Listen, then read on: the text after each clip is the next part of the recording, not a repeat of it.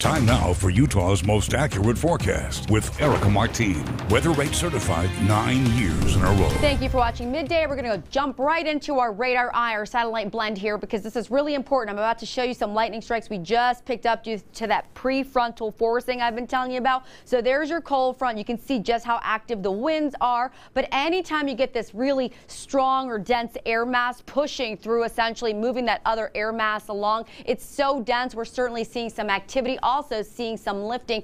All of those ingredients together will certainly lead to some lightning strikes. Look at these picked up earlier at approximately 12:38 p.m. So kind of active out there, right? That's due to that prefrontal forcing. So amazing what happens anytime you have to kind of also think about orographics and how everything relates to the mountain ranges. So super important there. This is why we are seeing some orographics as far as the snow showers go, and again some convection as well in the form of those lightning strikes. Again, also picking up on some light lake enhancement. Not much going on, but still very active out there. Very dynamic weather for this Tuesday midday. A live look outside Brighton ski resorts. Get your skiing in, guys. It's so fun out there. It's going to get colder for tonight and tomorrow morning. So of course we'll give you your update on what it looks like outside at Brighton. Current wind profile really active. 23 miles per hour for Milford, 26 for Provo, Salt Lake City, 24 miles per hour for you, and 32 for Rock Springs. We have our high wind alerts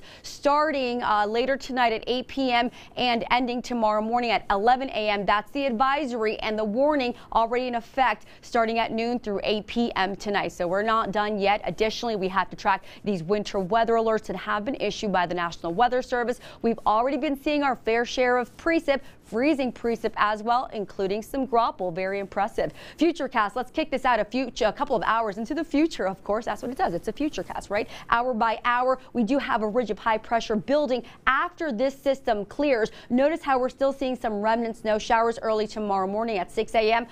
Frontal boundary will pass to the east of us and a ridge starts to develop. So we'll be tracking the next story in inversion. A quick thank you to IG at Regos_photos for your Christmas star image. We love it.